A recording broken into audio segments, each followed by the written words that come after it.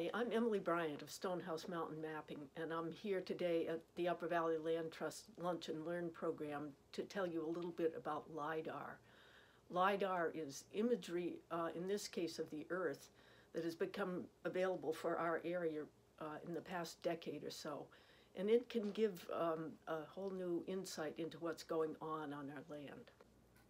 Before we start with the slideshow, I'd like to give special recognition to our guests here, in particular Dobbin and Buffalo Bill, Jock, Teddy, Octavia, Panda, Teddy, and Kitty.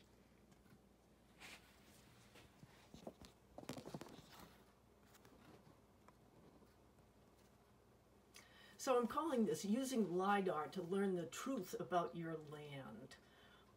And I'd like to acknowledge Steve Alden of the Lyme Historians for contributing to this presentation.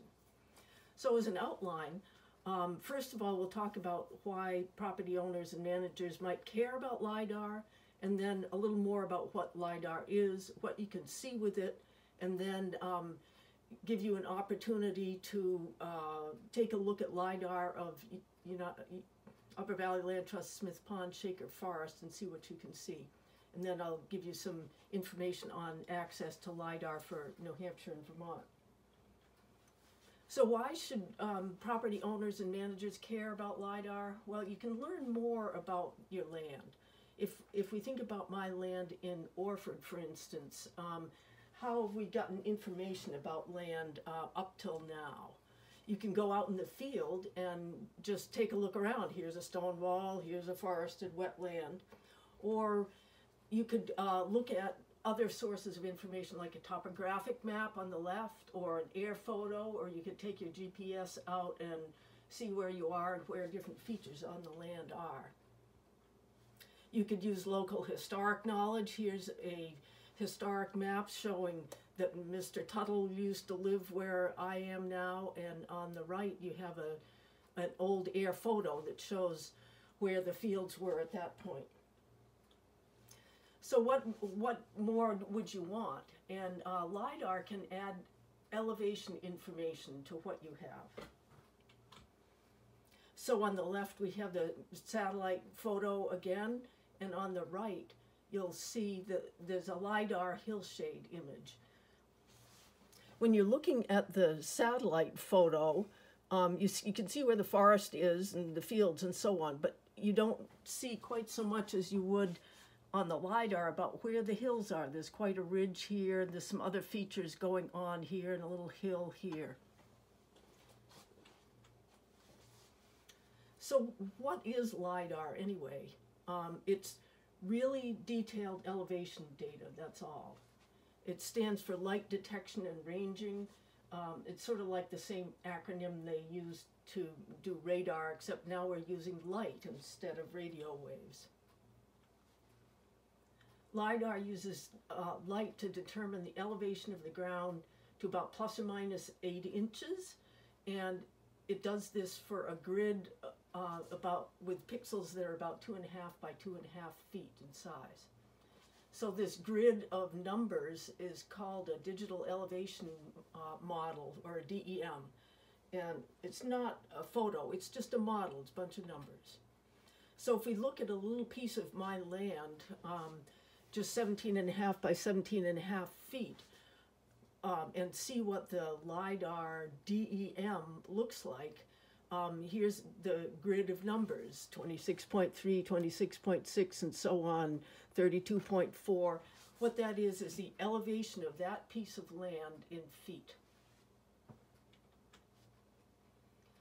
So each cell contains the elevation in feet for a 2.5 foot by 2.5 foot area, and it's just a bunch of numbers. What might be a little bit better to get an idea of what's going on is to take that grid of numbers, run it into a computer, tell the computer lower elevations are supposed to be dark, higher elevations are supposed to be light.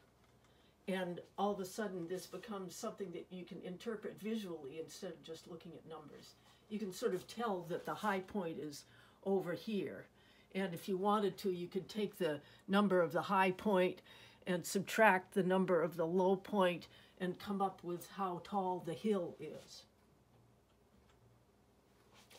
If we took that same idea of a grayscale and just show a larger area on the ground, this is what we come up with.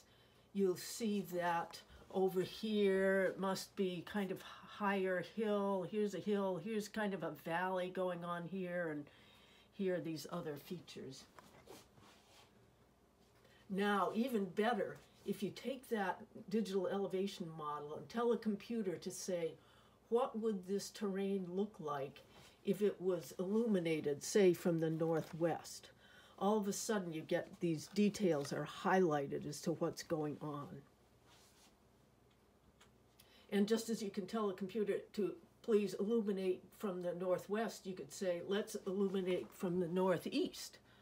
And different things sometimes show up when you change the illumination angle. For instance, this little bit here isn't as prominent as it is over there. So how do they create LIDAR DEMs? Well, the data is gathered with an airborne instrument, and a pulse of light is emitted downward from the plane, and then it reflects off the Earth and comes back again. It takes a very short amount of time for light to travel down to the Earth and be reflected back, but the instrument records how much time, and it can convert that time it took to go down and back into the distance it went to go down and back. Okay, here's quiz number 1. If it takes more time from the plane to the ground and back, this means, choose one. The ground elevation is lower, the ground elevation is higher, both, neither, all of the above. Yes, Panda? I think the ground elevation is lower.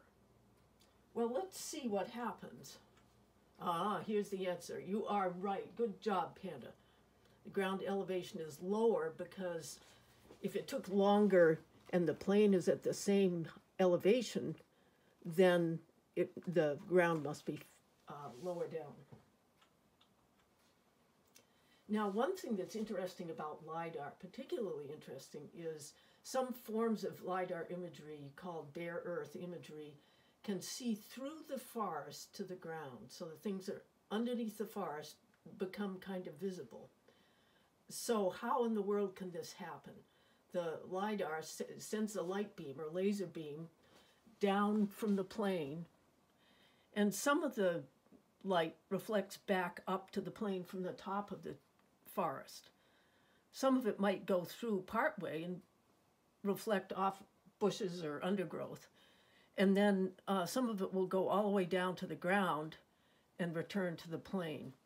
And there isn't anything that can go underground because the light doesn't go through the ground. And so, for instance, Millard the mole is going to be totally in the dark because his hole is underground.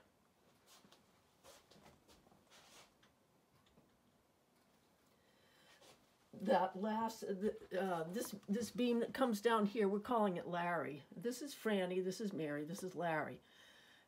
It's the one that goes all the way down to the ground. And you'd say, when I look down from a plane, I can't see the ground. So does the light get down to the ground?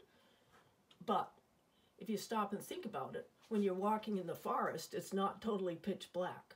So here's an example with Larry coming all the way through the forest. And then once he comes down, he can go back up the same way he came. Okay, here's quiz number 2. Who gets back to the plane last? Franny, Mary, or Larry? Or Millard the mole? Or this isn't a race, we all get prizes. Yes, Teddy? Yeah, I think that is Larry that gets back to the plane last. Well, let's see, Teddy. Oh, you folks are really paying attention. This is great. Who gets back to the plane last? Well, you see, Larry has to go all the way down to the ground and all the way back again, which is farther than Franny or Mary has to go. So he gets back to the ground last.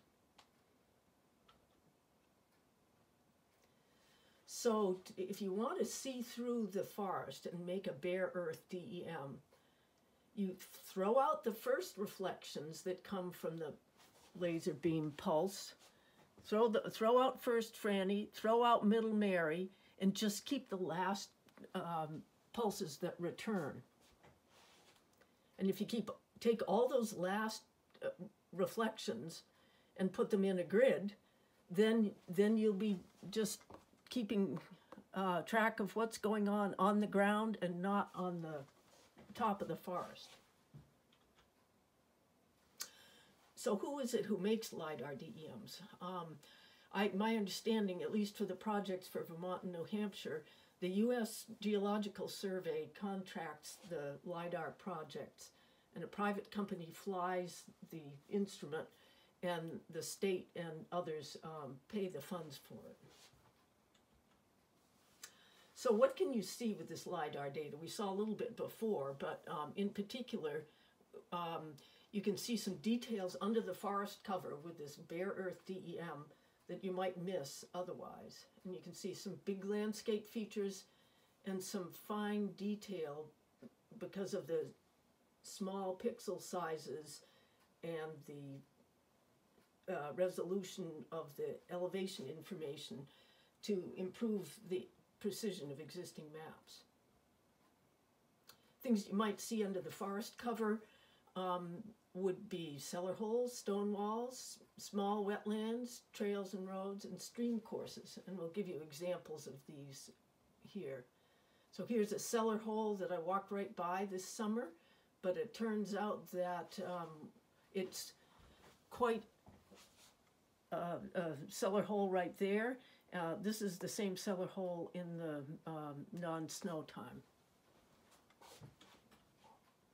Here's an air photo and the LIDAR hillshade imagery of that same cellar hole. Here's the Appalachian Trail going by. You can't really see anything going on in the air photo, but it's quite prominent in the LIDAR hillshade imagery because it's seeing through the forest. Here's some more examples of cellar holes. They're kind of the dimples that you see on those LIDAR imagery. Stone walls. Examples of stone walls. Sometimes if you change the illumination direction, a stone wall will show up better or worse. Here's an example of a wooded wetland.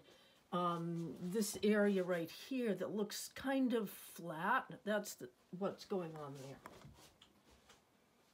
Trails and roads. Here's examples of trails and roads of various sizes. We have the Appalachian Trail here, a snowmobile trail, a class 6, or in Vermont you'd call it class 4 road, and here you'd have a regular old dirt road, and then a state highway. You can also sometimes find a stream course that might not be obvious otherwise. Here we have the forest and the stream. It's a small stream in the forest with the illumination in different directions. So in addition to having features under the forest become visible in a way, you can also kind of step back. And in this case, we're looking at the whole town of Orford. And on the right is the LIDAR hillshade imagery. And you can see here's Mount Cube and Cottonstone Mountain and various other features going on, a pond and so on. If we take a little closer look up, you can see a little bit better. You've got some, you can just sort of see general texture going on where higher up on the hills it's a rougher texture.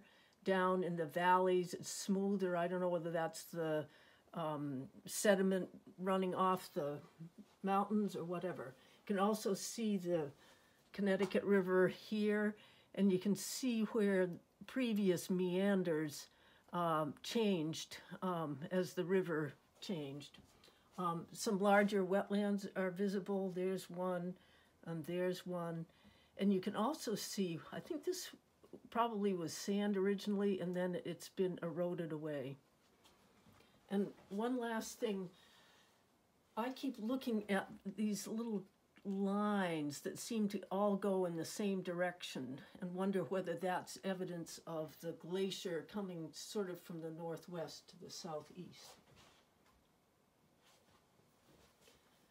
So LIDAR also has detail that can improve precision of existing information. This is one spot in Orford. On the left, we have the topographic map, and topographic maps are great for the purpose and accurate for their scale. If you look at the very same place with LIDAR imagery that has a little more resolution, you can see that the stream here, the blue line, is what the state GIS data makes available. But you can tell that really you'd kind of like to adjust that if you want more detail. And that's what I've done over here, is to adjust the route of the stream according to the LIDAR. Another thing you might be able to use LIDAR for is to get an idea of property boundaries. I don't know about deeds for any land you're involved with, but for mine, it's really pretty crude. It says, running westerly on the southerly line of said Horton's land to land formerly, and so on, like that. It just says who owns it. It doesn't say what orientation or distance or any of that kind of nice detailed information. But if you look at the LIDAR data, you might say to yourself, well, here's stone walls. That'll give me a hint of where the property boundaries are. But note that, as I say down here, LIDAR is no substitute for a deed or a survey, but it might just give you a practical help on locating the land. Okay, here's quiz number 3. In this LIDAR hillshade image, there are at least how many cellar holes? Yes, Jock? I think I see 3. Well, yes, Jock. There are 3. There are at least 3. Here's 1, 2, 3, and it turns out that this is also one over here. And let's see if you can tell a difference between a trail and a road. What would you say, Buffalo Bill? If I were on a trail, would I be going north or south, east or west, or going crazy?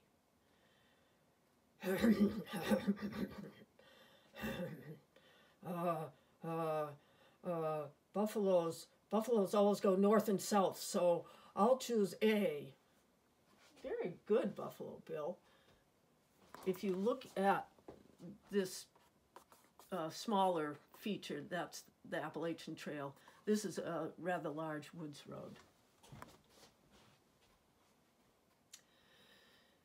So here are the answers. We saw that there's 4 cellar holes and the trail will be going north or south.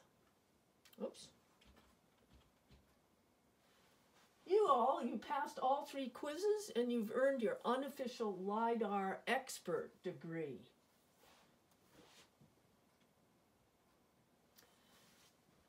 So what have we said so far?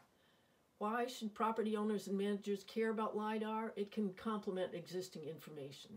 What is it? LIDAR uses reflected light to create detailed elevation models. And what can you see? You can see details like stone walls under the forest, and you can also see some big landscape features like hills or old river meanders. So now it's your turn. We're going to take a look at the Upper Valley Land Trust Smith's Pond Shaker Forest. This is a property that is in Enfield, and it's just south of Mascoma Lake. So, and I'll give you some background. Here's a historic map from 1892. Here are the Shaker villages. Notice it says canal and canal there. That's kind of interesting. And up here, there are it says Shakers. It's sort of up in the uplands. Here's the lake, and it goes up high and goes down again. And there's also this road with right angles. So these are some things you might want to look for. On the left, I have a topographic map of the area. You can see that it's high here and goes down to the lake. Here's the air photo of the same area, and I don't know whether you can see it, but there's quite a few logging roads there. So you should be able to, I hope, download a PDF file showing this LIDAR image of the Smith Pond Shaker Forest, and be able to zoom in and get a little more detail. And when you do that, you should be able to locate possibly cellar holes, stone walls, canals, roads and trails, streams, wetlands, glacial trends. Now I'm looking at the northern part of this forest, and just to give an example of some of the things that I found there. I don't know what you found, but we've got 3 cellar holes, possible cellar holes. I haven't been there, I don't know for sure. A lot of stone walls in pink. The orange would be some of those logging roads, and the canals are in this light green color.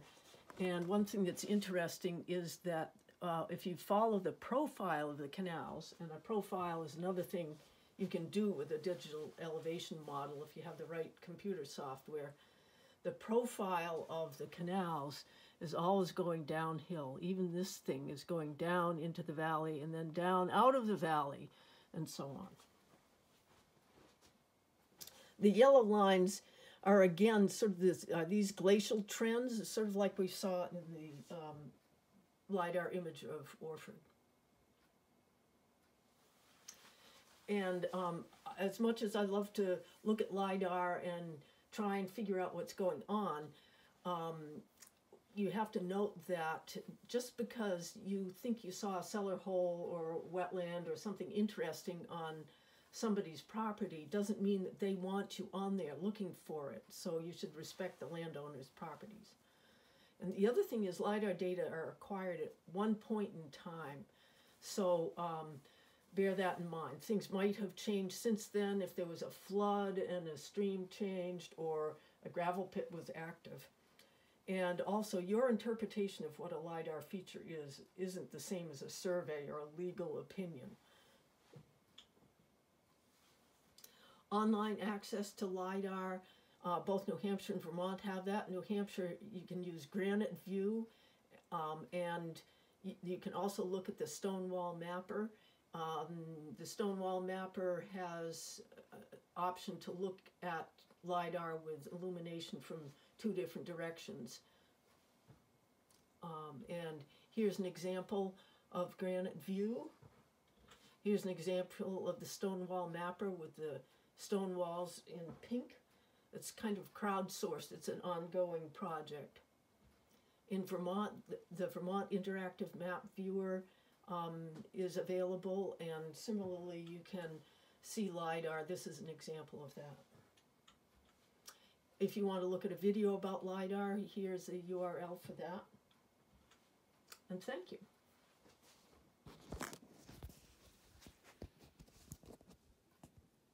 Thank you all for your kind attention.